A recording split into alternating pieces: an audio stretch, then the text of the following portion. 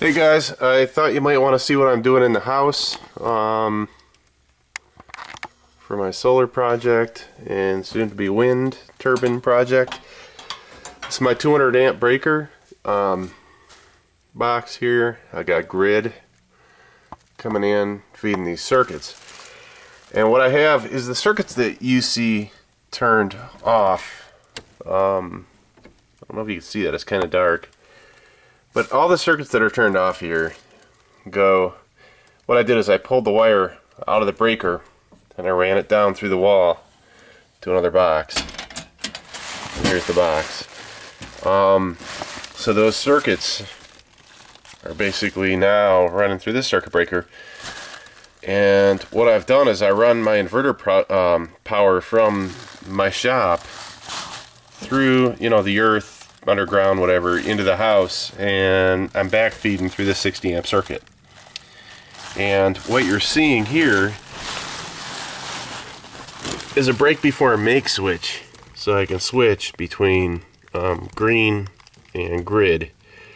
And what I did is I ran the power through a 220 volt, or 220 volt circuit down, and I'm back feeding it into this circuit here.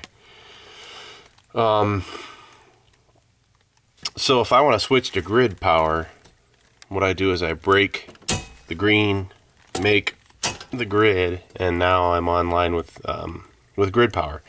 Go back to green power, I break grid and go with green there. And you can see with that little toggle, I can't have both on at once. And then whatever power I have selected feeds these breakers, which then feed the house. Just an idea that seems to be working. I think it's safe. Everything's wired up, and conduit between these two boxes. It doesn't look the greatest, but I think it's very safe. It's working. I'm not having any problems.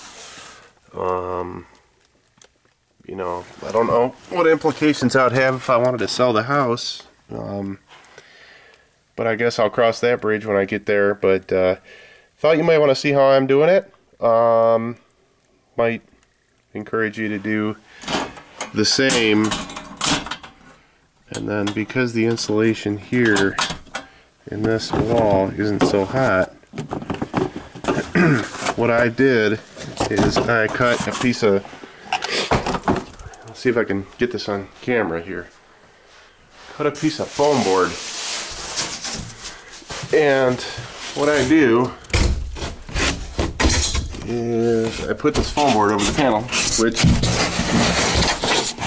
probably isn't up to code, obviously, because I think the deal is you gotta be able to get to your panels.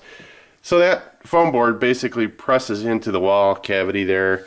There's no room because of the size of my studs to put insulation behind the panel box and the wall. So